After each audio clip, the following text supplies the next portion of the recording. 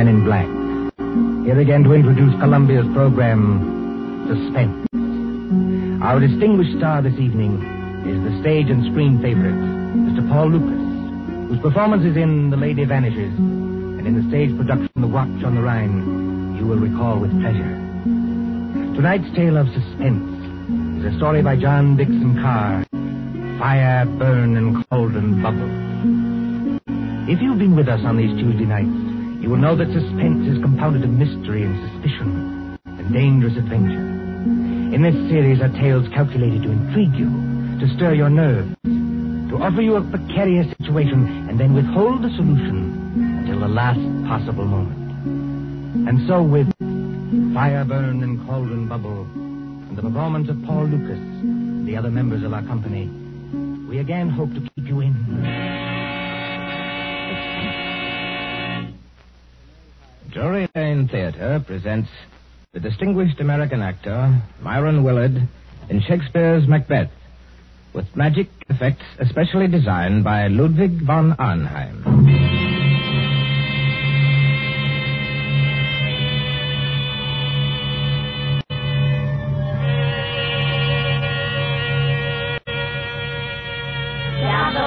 Double, toil and trouble, fire, burn, and cauldron bubble.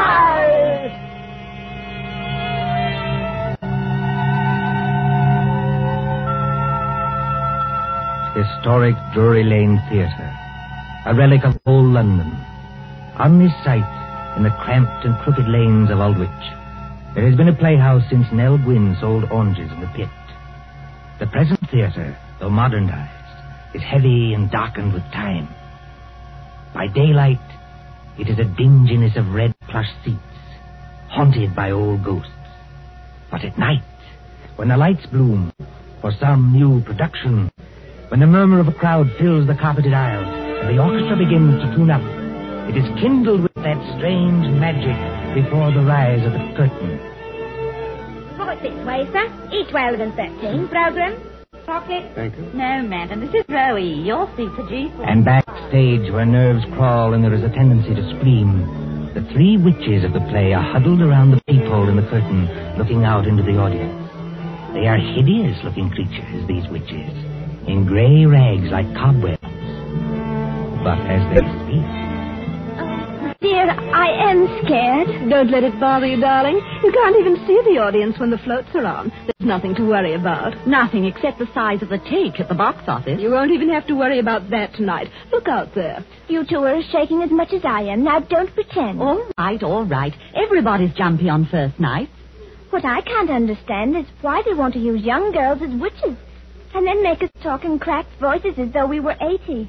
Double, toil and trouble, fire, burn, and cauldron bubble. What's that? Say, darling, it's only one of the ghost effects. You've been hearing it for weeks at rehearsals. I will say this for Myron Willard, as an actor and a manager, too. He's the first one who's ever had a real professional magician to do the ghost effects for this ham show. Oh, are they, Celia? Look there. Where? Out in the audience in the second upper box on the left-hand side. Oh. Don't you see the woman who's just coming in? Yes, I can see her. Not a bad-looking bit of goods for her age. What about her? But that's Marcia Blair. Marcia Blair? You don't mean you've never heard of her? I can't say I have either, if it comes to that. Move over, Ivy. Give us a squint. Marcia Blair used to be Mr. Willard's leading lady. She was a very great actress 15 years ago. Oh, 15 years ago. She's had a terribly romantic history. Well, she's made lots of money and retired from the stage. Then she married some horrible no-good, and just see that tall gray-haired man standing beside her? Well, he doesn't look much like a no-good. That's not the man I mean, Celia. That's Howard White, her second husband. Oh. They say he loved her for years and followed her about and practically worshipped her. But she was married to this no-good and wouldn't get a divorce. Then the no-good died, I suppose. So Marcia Blair and her faithful Howard got married. Yes. I remember reading in the paper that they've been married 1 year tonight. I expect they're very happy. Well, I'd be happy, too, if I had a mink coat and a string of pearls like that. Well, you've got to admit she's beautiful. All right, Katie, if you say so. I used to go and see her act when I was a little girl. She was kind of an idol. I wonder what they're saying to each other up in that box now. I wonder what they're saying.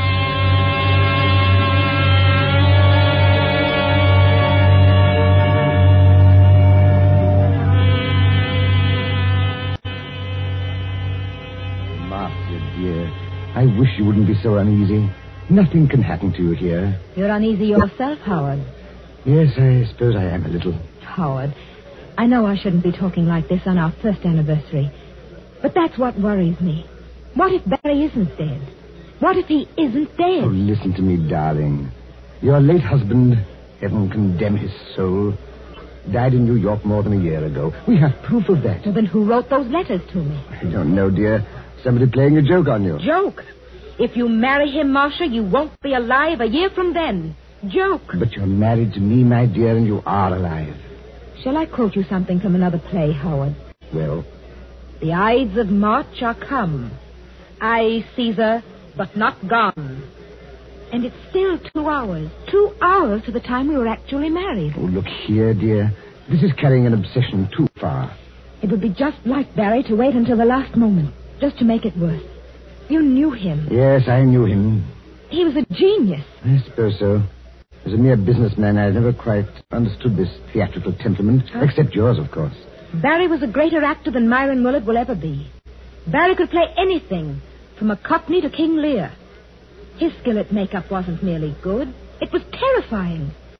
Oh, Howard, I am frightened. Suppose he's managed to get close to us tonight, and yet we can't see him. Well, the music started, Master. I shall have to go. Must you go, Howard? Really? If I break this appointment with Ferndale, dear, the deal will be called off. And since I haven't got too much backing anyway, All right, dear. I understand. Go ahead. Unless you wanted to come with me. And Miss Myron's opening tonight? Oh, I couldn't do that. I tell you, you'll be perfectly safe here, dear. Of course, Howard. I know that. You're in full view of 3,000 people. Nobody could attack you. The only door to this box is guarded. Outside that door will be Miss Fenton, who's devoted to you, and the chauffeur who's even more devoted to you. What could happen, dear? Nothing, of course. And I'd prefer to be alone anyway. Yes, I rather guessed that. Oh, please, dear. It's just that I can't endure anybody being with me when I'm watching a great play. But that doesn't include you, darling. Then, if you'll accept these, madam, in honor of our first anniversary... Oh, Howard! Well, they're lovely. Of course I'll accept them. And here's a program. Got everything else you need? Yes. Yes, I think so. I'll just open the door to the passage to make sure our watchdogs are on guard. Yes, they're out there, all right. Good night, Marcia. See you in an hour or two. Good night, Howard. And good luck. Miss Fenton, Bradley. Yes, Mr. White. Yes, sir. Anything wrong? Miss Fenton, you've been my wife's companion secretary for 5 or 6 years. Yes, Mr. White, and I've loved every minute of it. And you, Bradley, you haven't been my chauffeur for quite so long, but they tell me you're an ex-wrestler. That's right, sir. Champion of the Shoreditch Athletic Club. And in my prime, though I says it as shouldn't, as good a man as ever climbed through the ropes. Now, you know your instructions, Bradley. You trust me, sir. Nobody gets into this here box tonight unless it's over my dead body. Nothing must happen, do you understand? Nothing. Please, you're as white as paper. As for you, Miss Fenton, I'm afraid it's a little awkward. I know I ought to ask you to go in and join Marcia, but... Oh, you needn't apologize, Mr. White. I know she doesn't want company. She'll be leaning forward with her elbows on the box rail, just as she always does. She isn't merely watching a play. She's acting Lady Macbeth. Every line, every gesture. And I don't mean to disturb her. You won't leave this door, either of you. You trust me, sir. Hello. Anything wrong, Bradley? There's a very rummy-looking cove coming along the passage, sir, wearing a big black cloak with a red lining. Oh, that man, Bradley. That's only Herr von Auenheim. He's a professional magician and escape artist. I was just wondering... excuse me. Don't worry, Mr. White. We'll look after her. Von Auenheim. I say von Auenheim. Thou canst not say I did it. Never shake the Goldilocks at me. I beg your pardon? And I beg yours, my friend. I was merely quoting a line from the play. You are not leaving the theater. Surely not walking out on Macbeth. I'm afraid I've got to. Oh, that's a pity, my friend. You will miss some of my best effects, to say nothing of Shakespeare's. when Banquo's ghost appears at the table. I don't want to hear any more about ghosts, thanks. Banquo's or anybody else's. I imagine you mean your wife's late husband.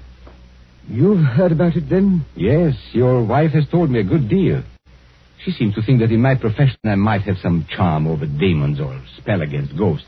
You know, Van Arnhem, in a muddled kind of way, that's what I've been wondering myself. Unfortunately, no. I am all too human. But your problem interests me. And I confess it worries me. Worries you?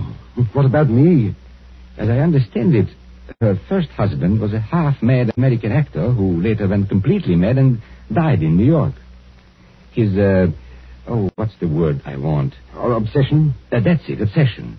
His obsession was Marcia Blair's eyes. Yes, always her eyes. They seemed to hypnotize him. It is not you, you know. You'll find the same motive, the eyes of a beautiful woman, all through the works of Edgar Allan Poe. Then, as I understand it, after this man's death, she began to receive a series of letters. Foul letters. Apparently written by him, and threatening her with some rather horrible form of death if she married you. I tell you, Ballyneach is dead. He can't get up out of his coffin. Oh, getting out of coffins, my friend, is not so difficult. I have done it myself. Oh, please stop joking, Van Arnhem. You don't happen to be dead. True. There is that small difference.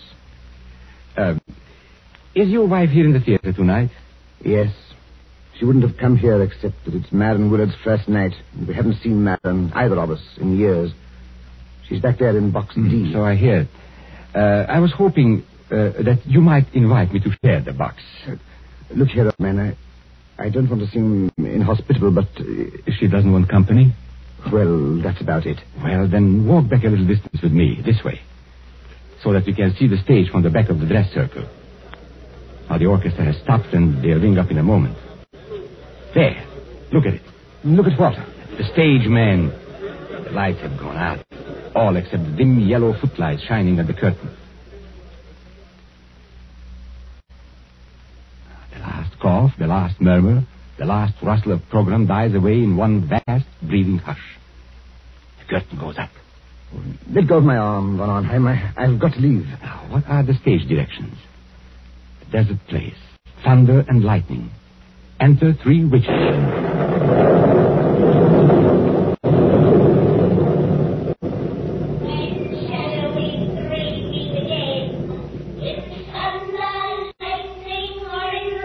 When, indeed, I wonder.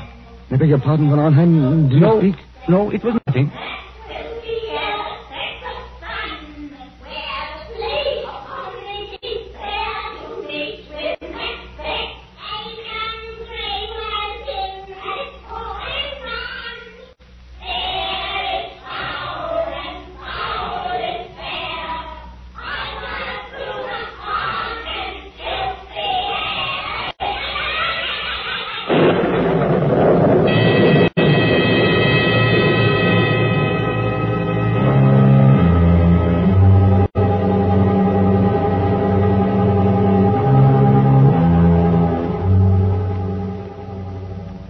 London newspapers for that year 1936, you may read how Myron Willard triumphed at Drury Lane as Macbeth.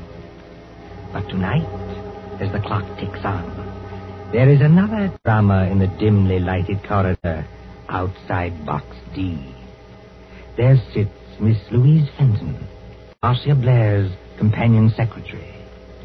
Beside her, burly and broken-nosed, is big Jim Bradley, the ex-wrestler. And when more than half an hour has passed... There's the applause, Jim. That was at the end of the first act. Yes, I hear it. Nothing's happened. And take my word for it, nothing's going to happen. Oh, she's such a likable person, Jim. And I think one of our greatest Shakespearean actresses. Well, I don't much care for this Shakespeare business, miss. You give me a good movie with gangsters in it. That's my style. Oh, you don't understand, Jim. I've seen her as Juliet, as Rosalind, as Portia, in our own drawing room without any props. I've heard her as Lady Macbeth, too. You should see her eyes. Her eyes, miss? Yes, you should see her eyes when she delivers that speech. The raven himself is horse that croaks the fatal end. Hey, miss, look there. What is it? That foreign-looking cove in the black cape coming along the passage now. Easy. I beg your pardon. You are Miss Louise Fenton, aren't you? Yes, my name is Fenton. What is it? I am Ludwig von Arnheim, a friend of Mr. White's. And I must see Marcia Blair at once. No, you don't, Governor. You're not going in there. Why not? Because nobody goes in there. Not if it was the king himself. That's orders. Now listen to me, both of you. When the lights went on, I happened to be looking at Box D from the other side of the theater. And I think there is something wrong. But there can't be anything wrong. Jim Bradley and I have been sitting here the whole time. Except, of course... Except when? Well, except when I went in there for a few seconds. You went in there, Miss Fenton? May I ask when that was? Well, it was after Mr. White had gone and just before the play started. I went in to ask if she wanted anything. She said she didn't, so I came out again. And Bradley's been with me all the time, except when he went to get a drink of water up the corridor. That's as true as gospel, Governor. One moment and listen to me. Marcia Blair is leaning forward across the railing of the box. Oh, but that's nothing, Herr von Arnheim. That's the way she always is. Does she always fall forward with her arms held straight out and her head down on her arms? You better be careful, miss. It's a trick. Trick? Why not open the door and see for yourselves? Would that do any harm? No, I suppose it wouldn't, but... Oh, there must be some mistake. We haven't heard a sound from in there. There couldn't be anything wrong. You open the door, Miss Fenton. I'm going to hold tight to this gentleman, just in case. Quiet, please. Quiet. What is it, miss? Walk in there with me, both of you. Please go casually, as though nothing were wrong. You don't want to attract attention. Now. Oh, Herr von Arnheim. There's blood all over her face. Yes. And don't begin screaming again, Miss Fenton, when I tell you she's dead. Bradley? Yes, sir? Pick Miss Blair's body up and carry her out into the corridor. In another minute, we'll have the whole theater wanting to know what's wrong. All right, sir. You win. But what about the people in the other boxes? Won't they see? They've gone down to the bar to get a drink. They won't see anything. Hurry. She ain't no lightweight, the poor lady ain't. Steady does it. Hold the door open. That's got it. Now, close the door. Shall I put her down on the floor, Governor? Yes, better do that. I never took those threats seriously. That's what I blame myself for. And if something did happen, well, I thought he'd attack her. I never thought he'd hide away across the theater and fire a shot. And you were quite right, Miss Fenton. Marcia Blair was not shot. She wasn't shot. No, take a look at the wound. Oh, I can't look at it. She was stabbed. Stabbed through the right eye with a narrow, sharp blade, which entered her brain and killed her instantly. Not a pretty death, but a quick one. You seem to know a lot about this, Governor. Perhaps I do, my friend, and perhaps I can guess a lot more. You mean somebody stood out there and threw a knife at her? Like a ruddy music hall turn? No, I don't mean that either. There's no knife in the wound and none in the box. The murderer took it away. Took it away? Exactly. Herr von Arnheim, please wait. You're not saying someone climbed up from outside, 20 or 30 feet from the floor, and stabbed poor Marcia in full sight of 3,000 people? That, Miss Fenton, is what the evidence seems to indicate. But it's impossible. Yet it happened. There is Marcia Blair's body. What's that? Oh, it's the warning bell for the second act. People will be coming back here any minute. What are we going to do?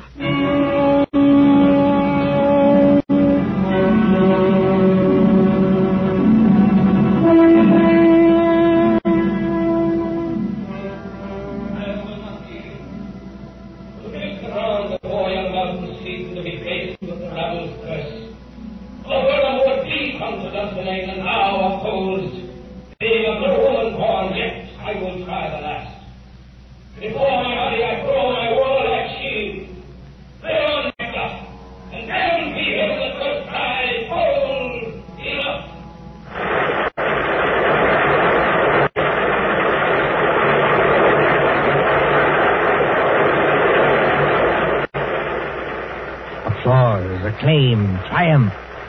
Myron Willard as Macbeth. Helen Gale as Lady Macbeth. Magical effects by Ludwig von Arnheim. Very few persons knew that there is a dead woman in the theater. But at the end of the play, it is a different story.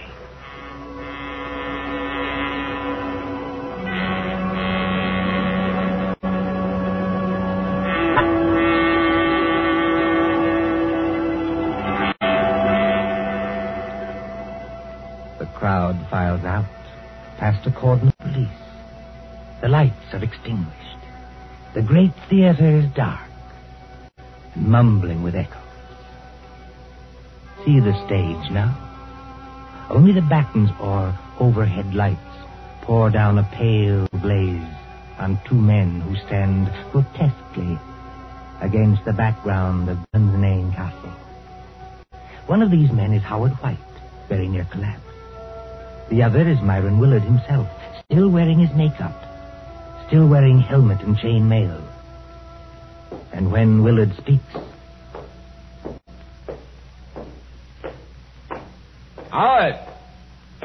Howard White! Confounded man, can't you hear what I'm saying? Excuse me, Madden. This is almost finished. Oh, not that I'm blaming you, old man. Thank you, Madden. It's traditional, you know, that Macbeth's an unlucky play. But up to the very end, I thought I'd never done better. 11 curtain calls. No, 12. How did you like my tomorrow and tomorrow speech? I'm sorry, Madden. I'm afraid I didn't hear it. Yes, poor old Marcia. She'd have hated to die like that. Marcia was proud of her eyes. Always nearsighted as an owl, but too vain to wear glasses. There's Von Arnheim looking at us from under the castle archway. Von Arnheim!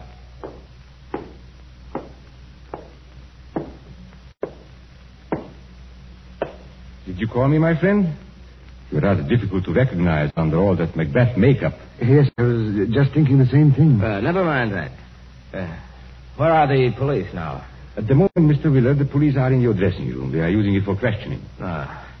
No reception tonight, of course. No, but I thought you might be interested in 2 items of information that police have just discovered. Go on. We had a fairly full house tonight, I believe. Fairly full. Every seat was reserved. Reserved, yes, but not occupied. I don't follow you. 1 box on the ground floor, box E to be exact, was empty.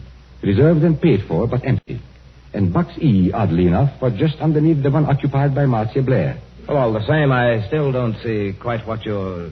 Now, our next item of information comes from an usher. An outside eye seat in the stores, very close to that empty box, was occupied by a very curious stranger who arrived late in the dark and slipped out again by a nearby exit a few minutes afterwards. Just one moment, Von Arnheim. Are you saying this stranger climbed up and attacked Marcia in full view of the audience? No, my friend. The murderer did not approach from that direction. Then he must have reached Marcia through the door, guarded by Bradley and Miss Fenton? No, not from that direction either. Confound it, man. It must have been one way or the other. Not necessarily. Tell me, Howard, don't you think I've got enough troubles already without this nightmare on top of it? Herr von Arnheim. Herr von Arnheim. You must take it easy, Miss Fenton. You must not excite yourself. Have the police Yes. been... Look, you've got to help me. They won't believe me. They won't believe the young lady, sir, and that's a fact. I've tried to help her all I can, but there's things I can swear to and things I can't. You see, I did go into that box. Oh, just for a couple of seconds, I admit it. But no other person went in or could have got in. So they say, or at least they're hinting that I killed her. But I swear I never touched her. Who was questioning you, Miss Fenton? Inspector Grimes or Sergeant Blake? I'm not sure. The sergeant, I think. Then I shouldn't worry if I were you. Inspector Grimes knows better. He's guessed, in fact, exactly what I have guessed. You seem on rather familiar terms with the police, my friend. I am Mr. Willard. I am. Anyone who practices escapes from handcuffs, sacks, chests... And stage boxes, perhaps. Stage boxes, if you insist. Excuse me.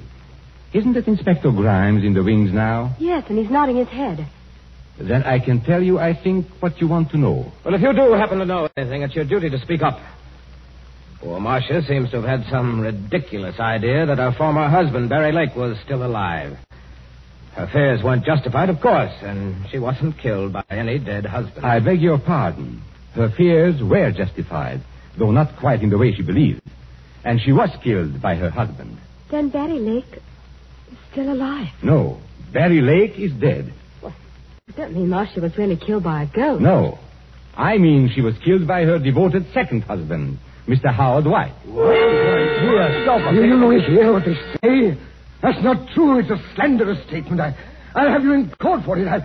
Everybody knows how devoted I was to Marcia. Your devotion, my friend, was devotion to her money. And your business affairs have been shaky for a long time. That's not true, and you can't prove it. Marcia Blair was inclined to be, shall we say, a little close-fisted with money. That's true anyway. It's a lie. Willing to marry him, but Mr. Howard White knew he'd never touch a penny unless he killed her. He wrote the letters himself. Help on, Arnheim. He can't be guilty. She was alive after he left the box. He wasn't anywhere near her when she died. Perfectly correct, Miss Fenton. He wasn't there, and yet he killed her. Exactly.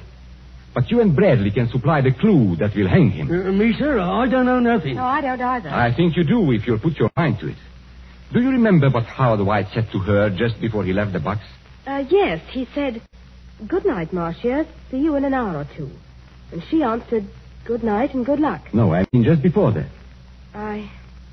There wasn't anything. You see? It's a slanderous statement without any proof. It's an insult to my position on the stock exchange. Wait. I do remember something rather queer. Think, Miss Fenton, think. He said to Marcia jokingly, "If you'll accept these, madam, in honor of our first anniversary." And Marcia said, "Howard, they're lovely. Of course I'll accept them." That's right, sir. He did say it. And what do you think he was referring to, Miss Fenton? What was he asking her to accept? Well, I imagined it was flowers, a corsage or something like that. Did you see any flowers in the box or pinned to Marcia Blair's gown? No. Now, come to think of it, I didn't. Then what did he give her? Don't look at me, sir. Now, here is a woman who is very nearsighted, yet refuses to wear glasses. But she can accept a pair of... Opera glasses. It's a lie. You can't prove it. Hold on, sir. Go. You better stay here, Governor. Thank you, Bradley, but the place is surrounded with police. But I still don't understand. Now, what happens when you lift opera glasses to your eyes and they are not in focus? You turn the little wheel in the middle to bring them into focus. For Marcia Blair, it was deadly.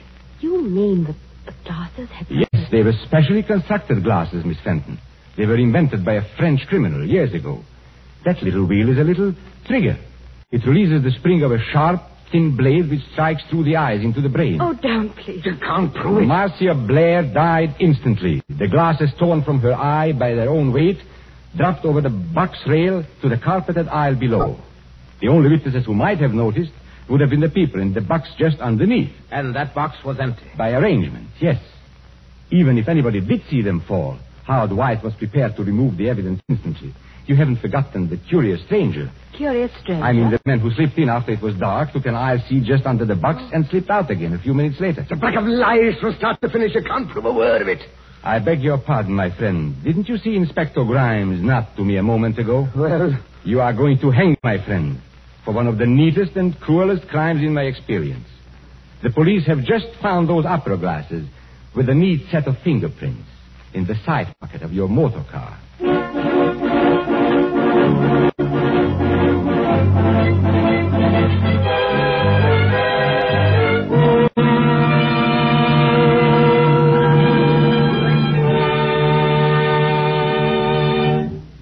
And so ends Fire Burn and Cauldron Bubble, starring the distinguished actor Paul Lucas.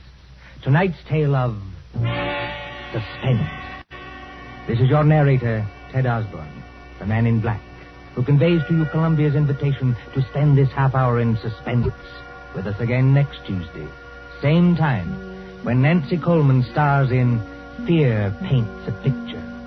William Spear, the producer, John Dietz, the director, Bernard Herrmann, the composer-conductor, Robert Salmon, studio technician, and John Dixon Carr, the author, collaborated on tonight's Suspense.